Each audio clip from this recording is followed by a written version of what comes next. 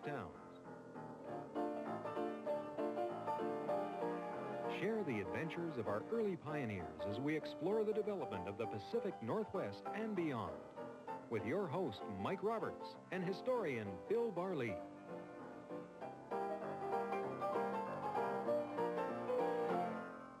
Welcome to Gold Trails and Ghost Towns. Mike Roberts and Bill Barlee with you today, and we're going to head back up to the Cariboo country. I mean, we've done that enough times with all sorts of other things, but one story we've not told ever before, and it's really amazingly early.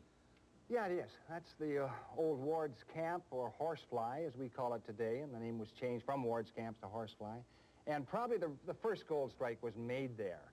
And the reason, of course, was because of the Fraser River. When they discovered about 2 tons or 3 tons of gold on Hill's Bar, that flashed all around the mining world, and the American miners poured into British Columbia and realized that Hill's Bar, beyond Hill's Bar, the real gold was probably still to be had.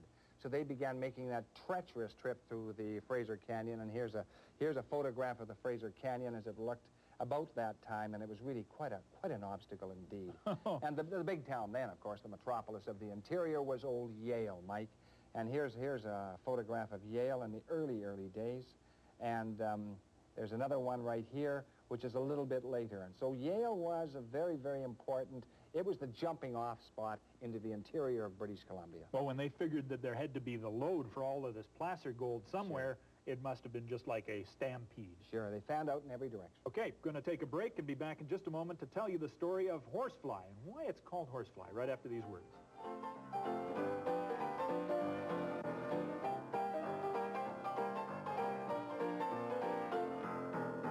Talk about a place that's eventually called Horsefly, but it goes under also then Ward's Camp or something like that. Where does this start? Well, it starts really with many bands of American miners, mostly Californians, going up the Fraser River. Some of them went as far as the mouth of the Chilcotin. And one band of 6 miners, all Americans, went as far as the mouth of the Chilcotin. And that was a guy called Jim Sellers, Ira Crow, the 3 M's, McLean, Manafee, and Mordecai, and the leader of men, who was a guy called Peter Dunleavy. And Dunleavy was a very interesting guy, about 5 feet 10 inches tall, blue eyes, blonde hair, and he had a compelling sort of a charm that people really could not ignore, and it served him very well in later life. And an Indian wandered into camp, an Indian called Toma. He was actually the son of Lolis and Paul, one of the Kamloops Shuswap chiefs. And they treated him very well. He wanted tea, and they gave him tea, and they talked to him in Chinook and so on. So he, in turn, returned that courtesy, and he said, you know, you're looking for, and the Indian name for gold, and he said, I have a friend of mine called Long Baptiste, he said. He knows where to find gold. And he said, I don't know the country as well as he does, but I will lead you to him. So eventually, they go to Kamloops, and that's rather interesting, because they didn't want to do the Fraser thing again. No, they didn't want to tackle Fraser. They wanted to get the supplies of Kamloops. They were running short on grub and so on. So they went into Kamloops, and Kamloops was a rolling, rollicking town at that time. Small Hudson's Bay post, actually.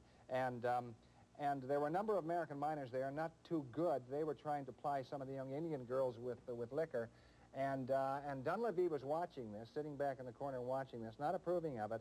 And in strode a huge Indian, about 6 feet 3 or 4 inches tall, looked at this scene, went over, grabbed the ball out of their hands, smashed it on the floor, told the girls to go back to their families, and intentionally turned his back on these armed Americans. Just said, I am treating you with disdain. That's right, I dare you. They didn't move a muscle.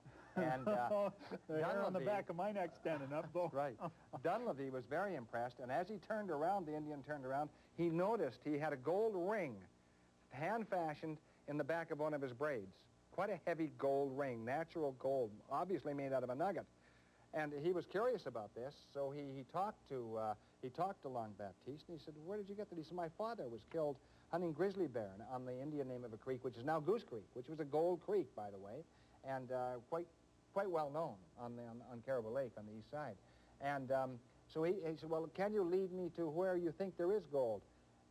Baptiste said, yes, I think I can. He said, I don't know much about it, but I know the country extremely well. So they went up to Lac La Hache, and at Lac La Hache, they stopped there, and they were invited to a great Indian gathering. All the chiefs of the Chilcotin and the Shuswap and the Dene, or the Carriers, were there. And they were trying to decide, at that time, whether or not they would drive the whites out of that area, which is very interesting. So Dunleavy and his crew are actually invited. They were considered friends, and they were invited there.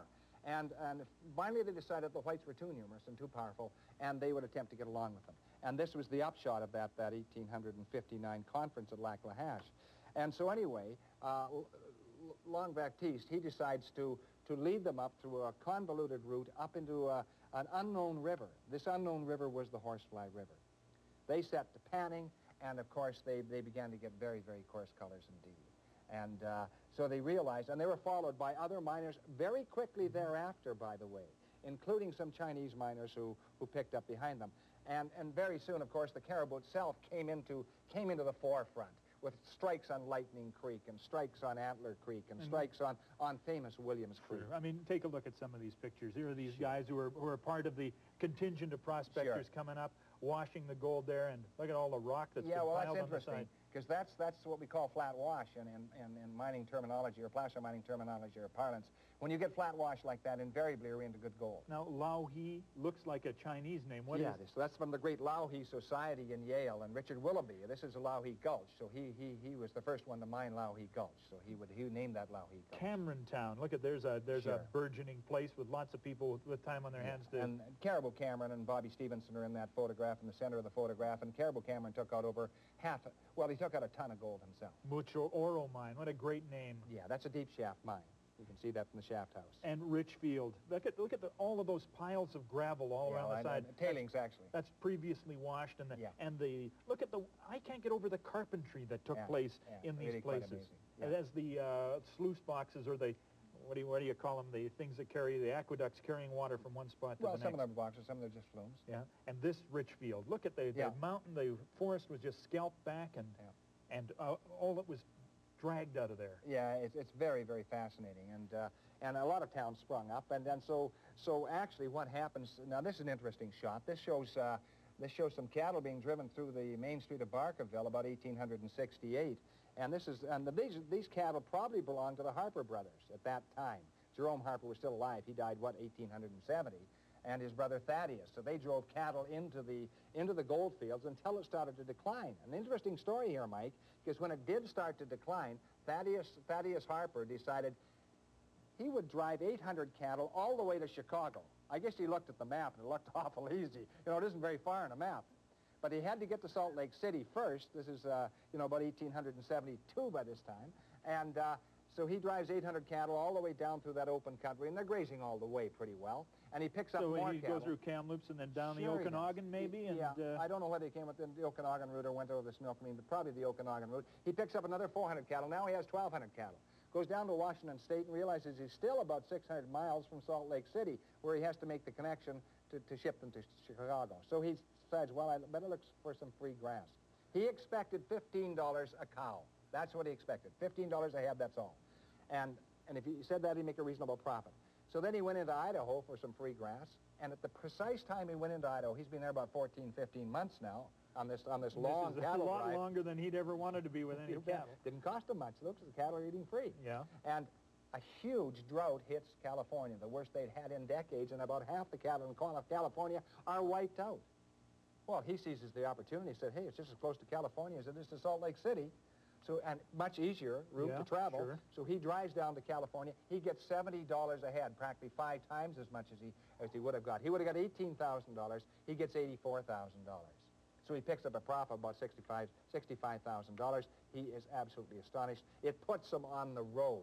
He goes back into that country that he knew so well, and he goes back into the Horsefly, and he realizes that some people there are doing very, very well. And I've got this little cash laying on my hands here. You bet he has. He decides to get into mining and does so in a kind of a desultory way. The Chinese are doing very well in a hot spot on the Horsefly River. Extremely coarse gold indeed.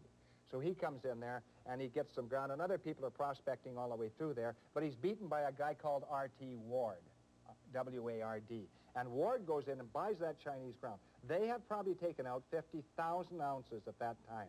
And it's a bit of a guessing game because the Chinese were extremely close-mouthed. He goes in there and puts in what we call a hydraulic Ward's hydraulic. One of those cannons that just fires the water? No, it lifts it. It's a hydraulic elevator, and it lifts that gravel up so he can work that gravel. Came from actually from California originally, the idea. So here's a picture of his hydraulic mine, and it's one of the few, I think it may be the only picture of Ward's hydraulic mine about 1895. Looks like it could be conceivably an expensive operation. Very expensive, but he does extremely well. He takes out about 50,000 ounces himself. So that's worth about $800,000.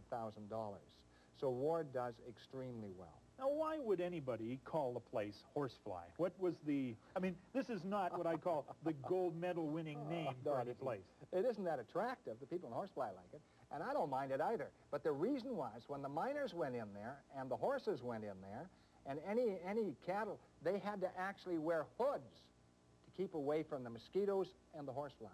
Hoods on the horses? Yes, that's right. Hoods on the horses and on the men.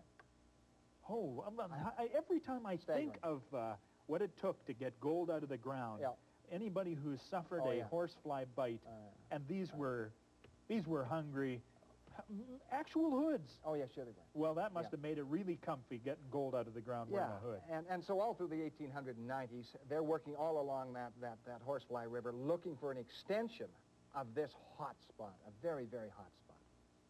All right. Seems to have left that little line with 3 dots at the end. Take a break and continue our discussion of horsefly and other spots in the Cariboo after this break.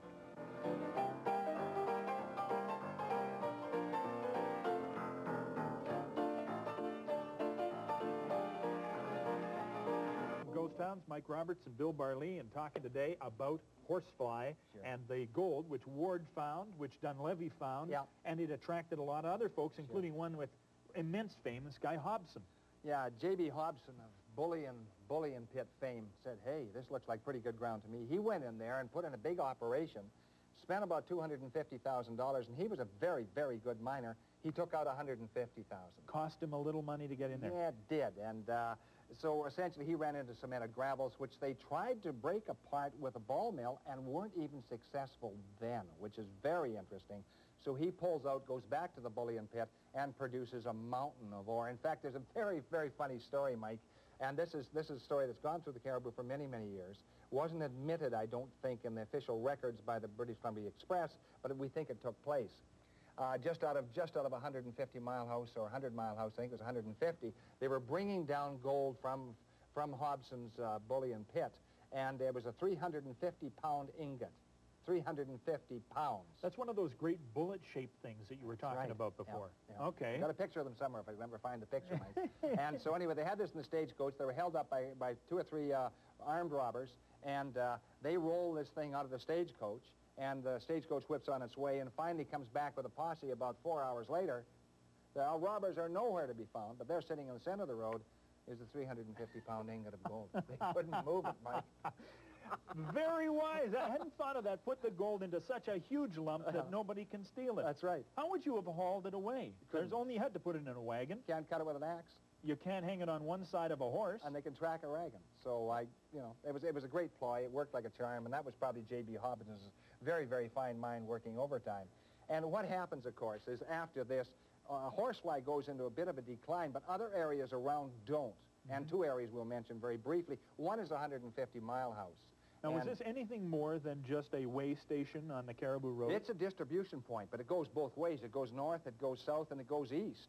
So 150-mile house, it gives you an idea. This is how it looks. This is kind of a pan view of the area. There's a trading post there. There's farms there. There's a supply point for everybody. Yeah, and here's a second shot of a 150-mile house showing more detail. Really quite an attractive place, Mike.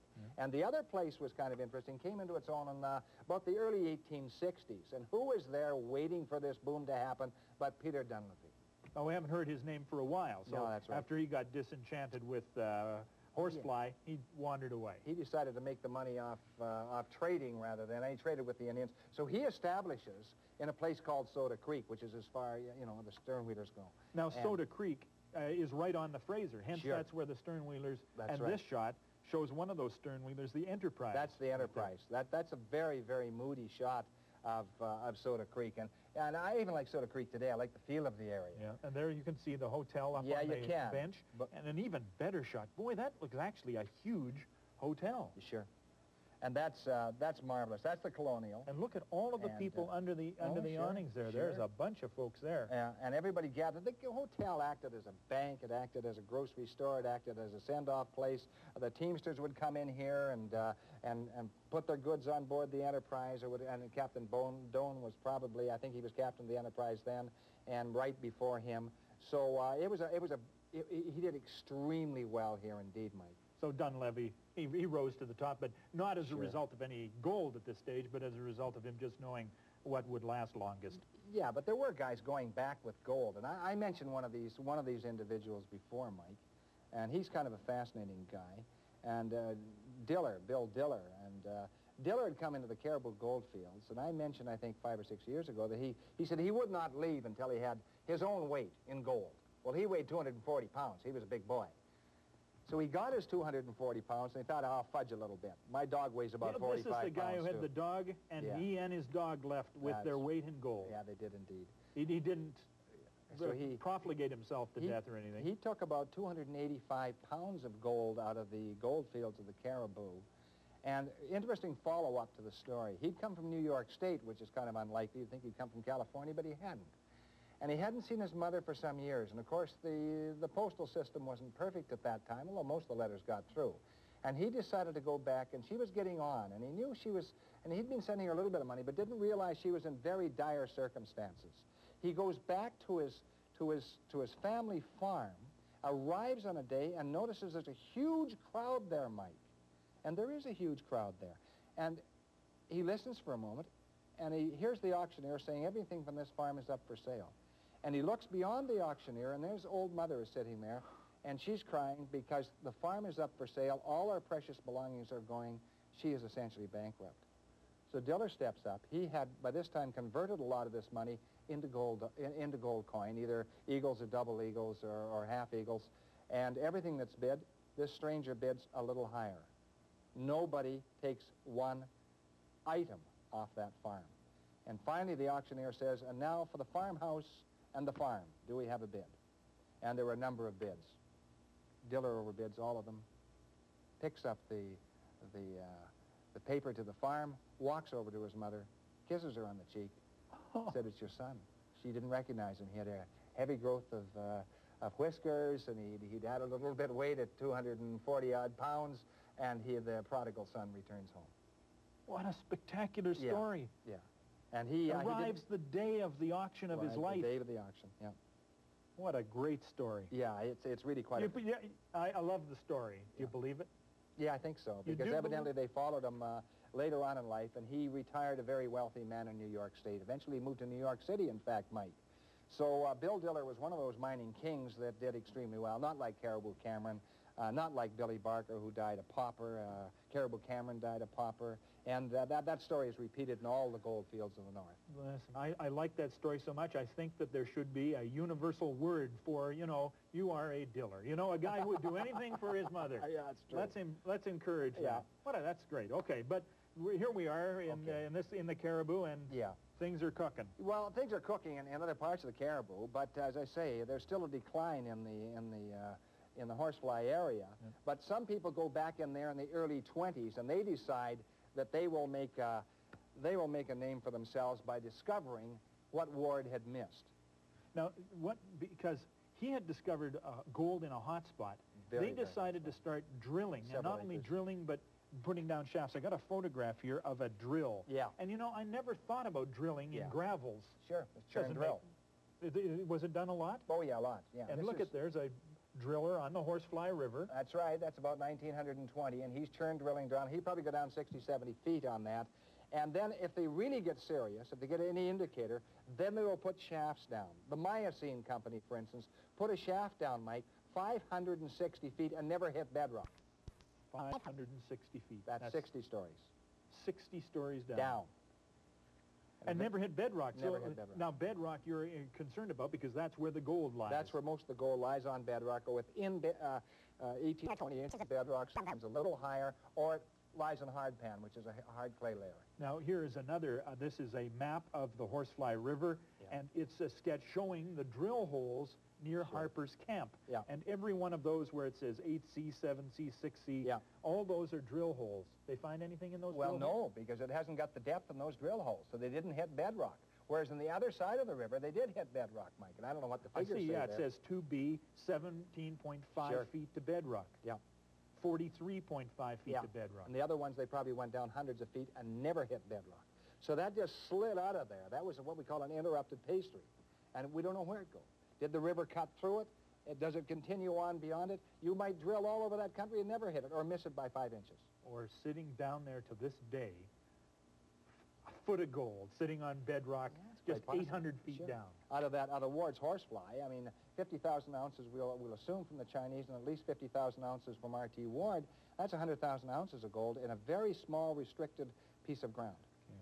You know, the story about Diller is wonderful. Dunleavy's pretty successful there at Soda Creek. Yeah. What happened to some of the other people? What about... Well, Long Baptiste had an interesting... Long Baptiste was admired by white and Indian alike. He was very, very, very interesting and clever individual. He turns up as the bodyguard of Guess Who, the famous judge in British Columbia. Matthew Bailey Begbie. That's right. Matthew Bailey Begbie has this huge bodyguard who considers himself just as important as Matthew Bailey Begbie and may indeed be.